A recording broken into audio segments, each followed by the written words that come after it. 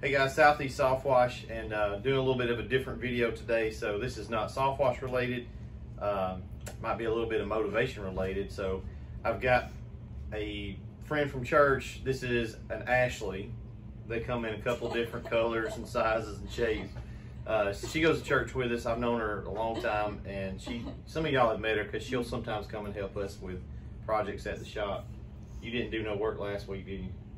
No. Stayed on the phone. Oh yeah, I did. Kind of. It ain't real work though. Yeah, she stayed on the phone for probably 2 straight days trying to find a wash-a-thon location. So just stuff when we don't have time to get to it and it's something that she can handle, she'll help us out on that stuff. So I wanted to bring her in and do a video a while back just because she's got a really unique story, and it might be an encouragement to you. This has been a rough year for a lot of people, but there's always somebody that's got it worse and somebody that's had a worse experience. I don't know of a more cheerful, upbeat person, and despite of probably every reason to have not to be upbeat.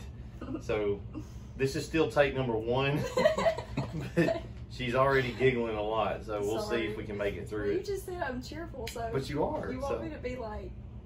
No, that ain't gonna suit you. I can turn it off. So, how old are you? 23. 23.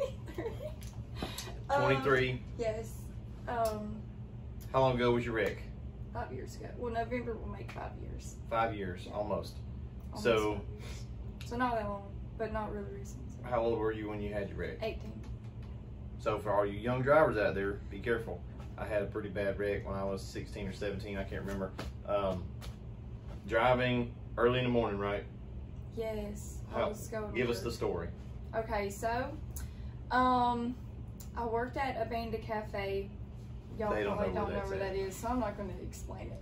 But I worked at a cafe and I was going to college. And I'll try to cut out the ums. But before I went to college, I would work at the cafe some, or I would just go and get something to eat. And I was going there that morning, and it was like, it wasn't, a lot of people thought I hydroplaned, but I didn't hydroplane. And this is another like good piece of advice. If something's wrong with your car, get it fixed. Because like everything had been wrong with my car, and I was like getting different things fixed, but I knew the brakes were bad. But I wanted to wait till I had a break from everything, like you had a break. fall break. I wanted to wait till there was like fall break to like get it fixed, because I wouldn't have had a car, you know, to get to work or to college without, you know, if it was in the shop. So I wanted to wait till then. And so if something's wrong with your car, especially brakes, get it fixed. Don't be like me. So anyways, that morning, I think I left, oh yeah, I remember. I left around 8:30. I left that morning. I went down the road. Everything was fine, but then I lost control of my car. And instead of being, I guess, instead of just like, I freaked out more than I should have, I guess, but I mean, anybody in the situation is gonna freak out because I didn't know what to do. And I had like turned the steering wheel really hard, and my car went off the road into this ditch, and the ditch is like super deep. Like it's pretty high. Yeah, if you go past it, you can't see like down there. Like it's really low.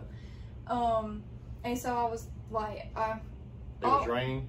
No, it was just like kind of muggy outside. Okay. But that was pretty much it. But I don't think the road was wet. I don't know. I just know it was kind of outside. And so, yeah, just anyways, I just remember everything spinning. And a lot of people, I always hear stories of people saying like their life flashed before their eyes. That didn't happen to me. It just all happened in a second, and I was just there. So I don't know, like, it was just all, like, 1 minute I was on the road, the next minute I was down, like, upside in these woods. Yes, upside down. So your car rolled? Yes. And you're upside down in a ditch. It's still dark outside, early in the morning. Yeah. It was, I mean, yeah, it was because it was so... How long did you stay upside down in a ditch before somebody found you? 2 hours. A man had drove by that actually lived in that area. He came by and he had this humongous truck, and it had these big old mirrors on it, And he actually saw my car down there, but he didn't call anybody because he said he had a dead cow. So he had drove by, yeah, he drove by. So the next 30 minutes when he comes back by, he calls the girl at there's like a package store, calls her, and which is right across from the cafe. And you know, I'm supposed to be at work too, so I guess, no, I mean, I was never late for work, so I don't know what everybody was thinking. So, he calls her, and her name's Ashley too, calls her. Everybody's named Ashley. Everybody. So he calls her, and he's like, there's a... Who was that? Hey, preach. Not quite. No, that's Ty. Never mind. I was going to get Brother Derek in a minute to come here and talk. Makes me more nervous. So, where was I at? Upside down in a ditch in the morning, laying there. Oh yeah, he called that's how I got found anyways. He called that girl, said, hey, I saw this car down here, but I didn't know to check on it. Finally calls her, she calls my manager, and goes, don't you have a girl that drives a blue car? And he's like, yeah. So, I mean, she's like, yeah. I saw him and said, he. She's like, yeah.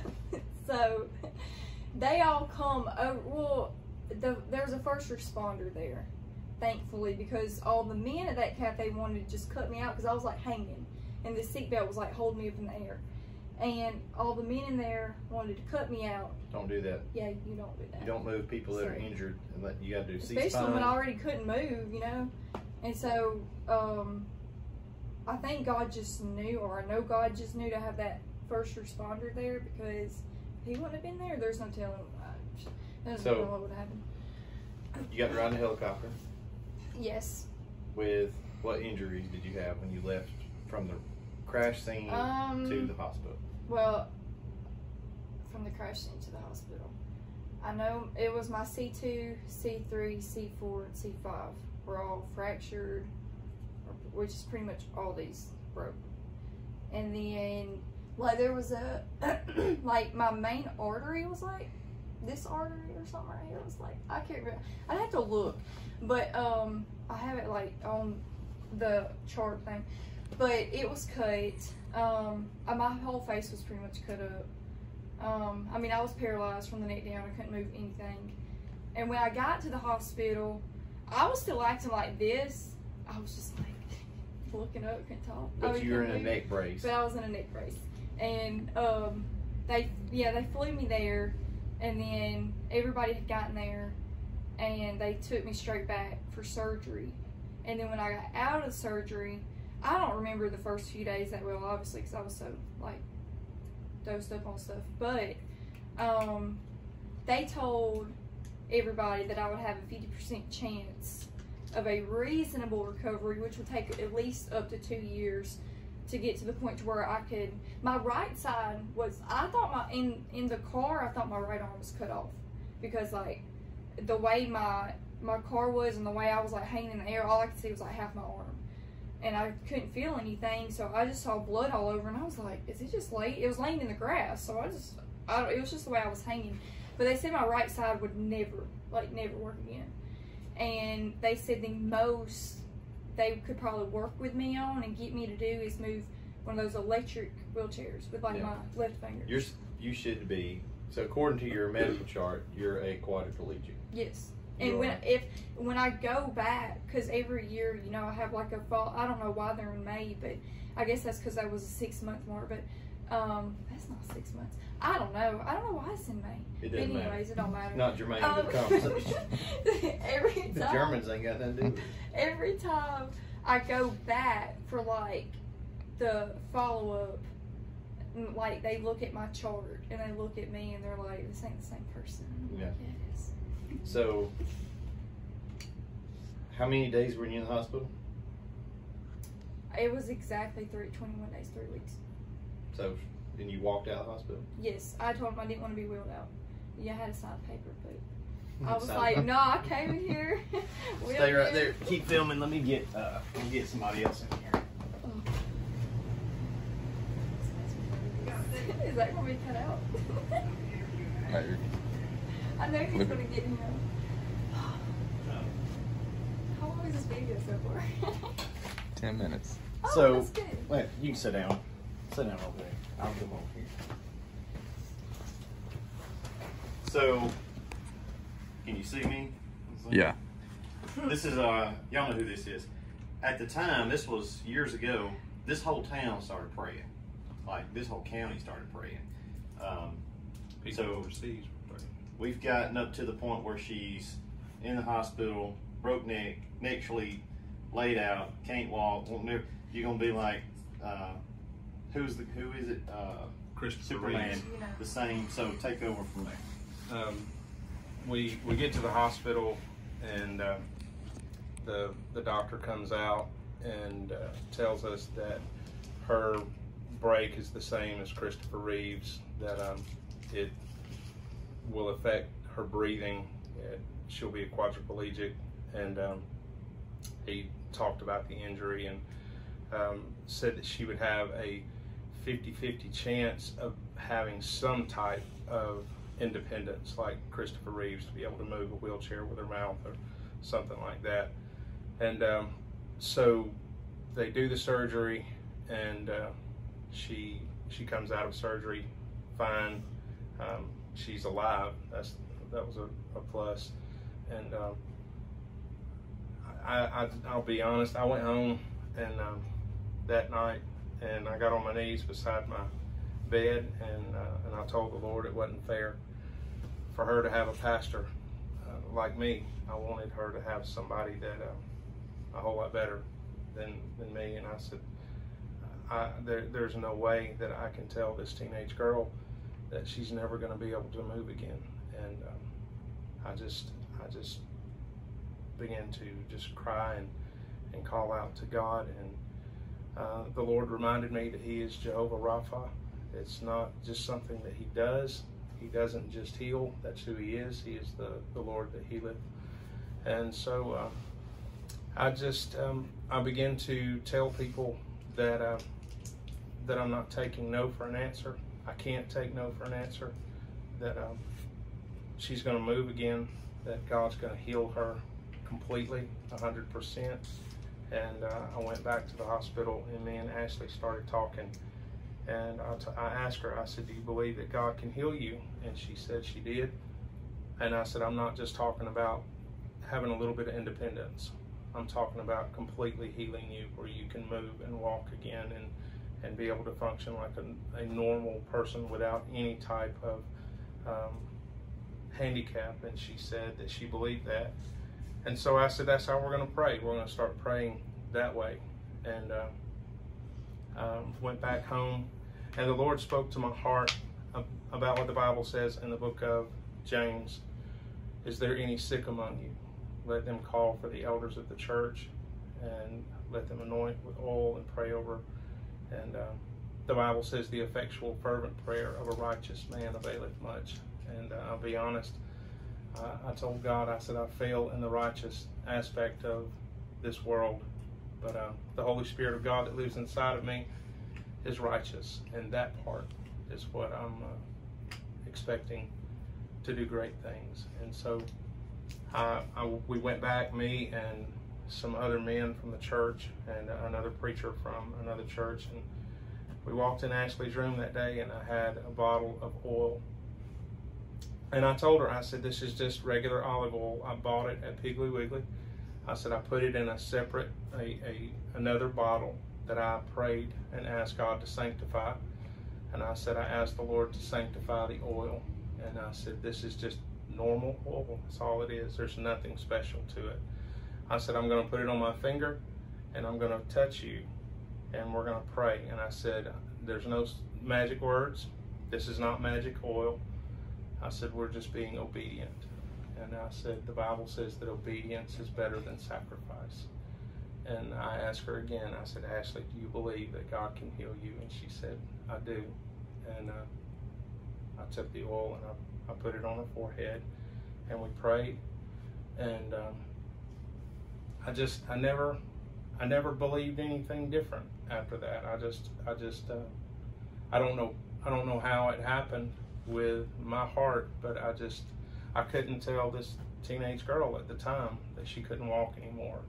And I know pastors have had to do that, and I'm not any better than any pastor out there. God just had a plan. And so we prayed, and she was able to move her left hand. She was able to move her left hand a little bit.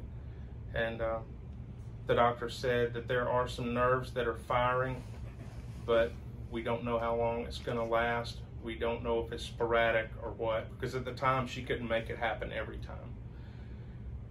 And every day she began to move a little bit more, and the left side really started moving really good, her left hand, and I would remind her, we were praying for total healing. Get on me about that, right?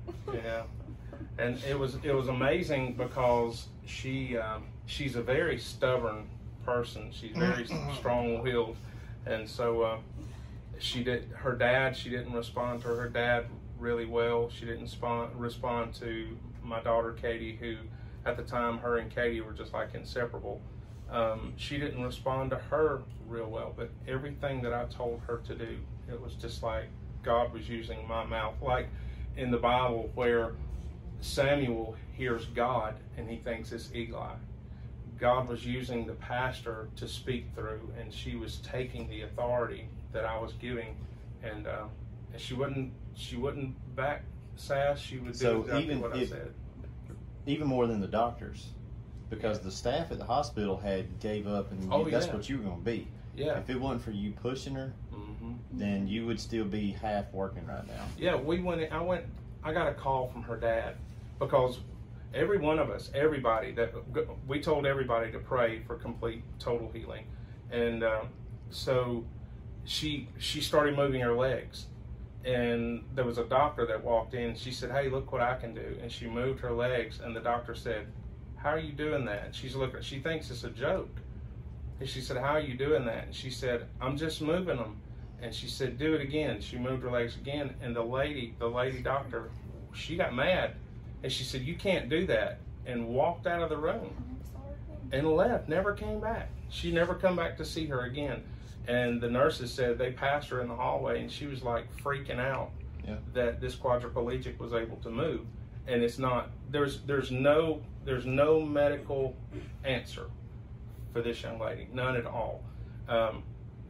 Every doctor that has seen her, she's still a quadriplegic. On her paperwork, she goes to the doctor, and they're looking for the patient, and she's like, "I'm the patient." And they're looking at quadriplegic. This doesn't fit. But her dad called me one day.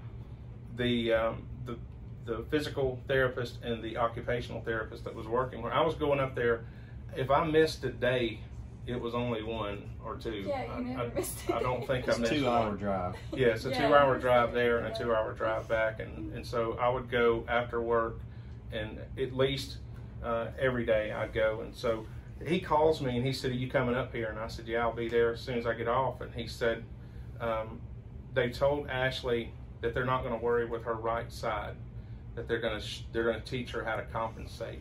And I said, no, that's not what we're doing. And he said, "I know, but that's what they're doing." And I said, "I'm leaving now." So there's another lesson to learn right here.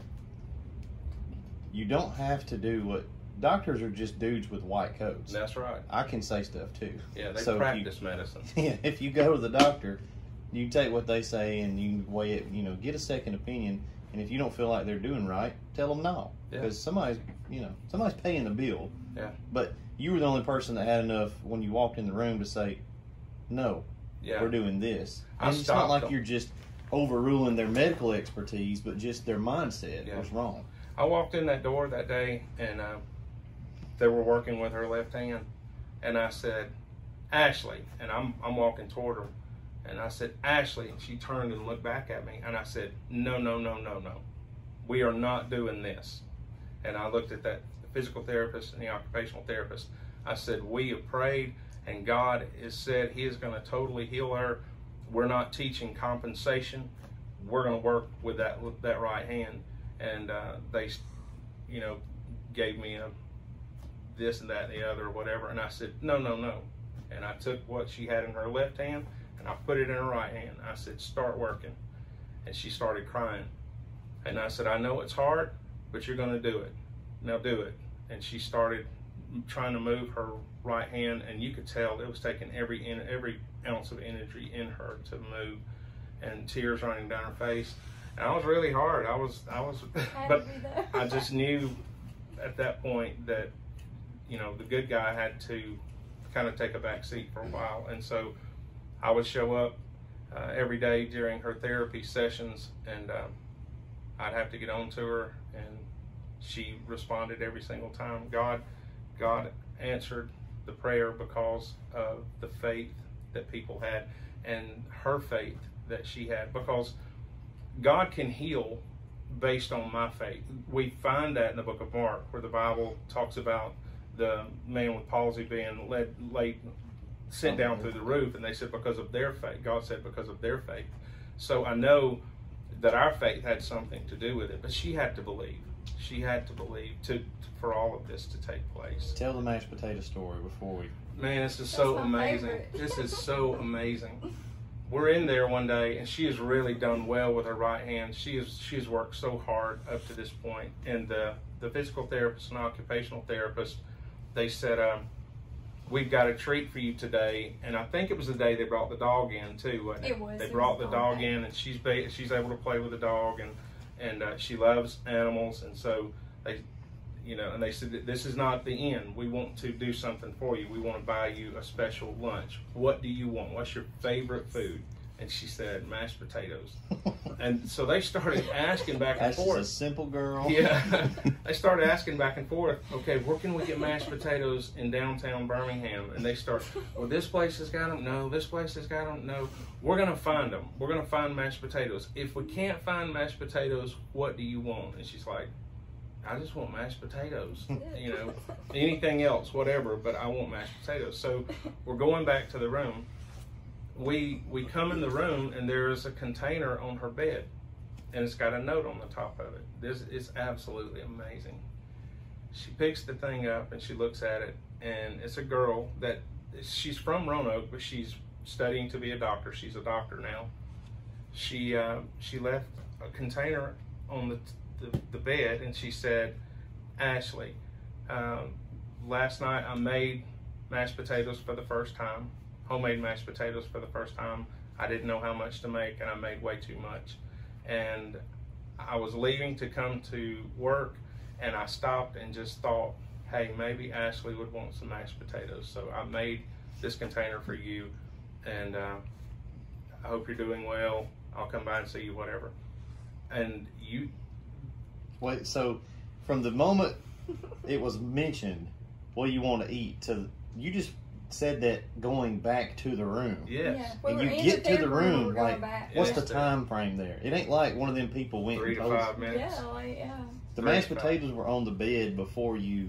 Yeah, God answered the prayer the night before. She made the mashed potatoes the night before. And so. And they were homemade. It ain't like you had been up there talking about mashed potatoes and nothing like that. So the moral of the story is, ask for a Lamborghini. Yeah. God, that's crazy. God doesn't just answer the big prayers. This is a big prayer right here. She's, you know, in our world, she's moving.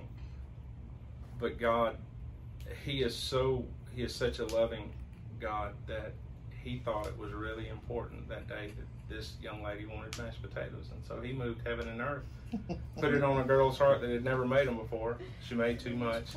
And on her way out, she said, Ashley may want some mashed potatoes. She didn't even, and I know her, but she didn't even know I like mashed potatoes like that. It's kind of weird, you know? Yeah. But, So, move both arms. They move. That's what the doctor does. When I go to the doctor, every time they make me move arms, make me stand up, turn around, they're like, oh, you can move. I'm like, yeah. But you've had, here in the last month, you've had a challenge because of what? Pain. What do you want me to say? Major pain? You sound like, you know, like Mr. T in Rocky 3. Prediction for the fight? Pain. What's going on with your neck right now? It just hurts sometimes. Elaborate, Ashley. I don't know. They've taken you off of work. Oh yeah, they told me they didn't want me to do my job anymore. So you're a lumberjack by trade. What's your job? What's your normal job? A CNA. And so you I move people. pull people. That's not like the description of Roll a them job, over. but I do that. Yeah, It's a bunch of physical stuff. It's physical work, and so, but it's fine. But I like the job, but the doctors have said I don't need to put that kind of strain on my neck. I mean, because it still is metal in there.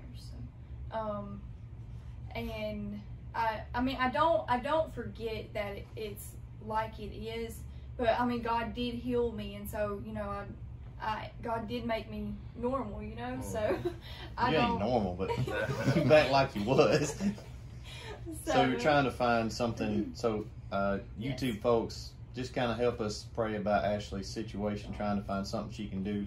I ain't got but so many pet projects at the shop. that you can think of. To find something she can do that's not a strain on her long term, jerking on people and rolling them over and doing that kind of stuff. I think it has more to do with her physical stature. She's a $105, Yeah. soaking wet, and most of these folks that come to the hospital, they're healthy, kind of like myself. And so, well, that's all I wanted to. Let me get back over here where y'all can see me. So, is that good? Yep. Move. I've been wanting to get her in here and do a video because all these guys on the channel, it's been a rough, interesting year to be in business. Lots of ups and downs, and I know people have had rough years, but there's always somebody out there that's got it worse, and there's always somebody out there that's come through something worse. And so I don't know of a more upbeat person, a more cheerful person. The biggest thing that you have going for you is your mindset, is staying positive, because you could very easily be bitter and, even right now, because you're out of work and you can't work and you're kind of up in the air right now again, not knowing what in the world to do. So, but you stay positive. So keep staying positive. I hope that story was encouragement to you, and we'll check in with you guys later.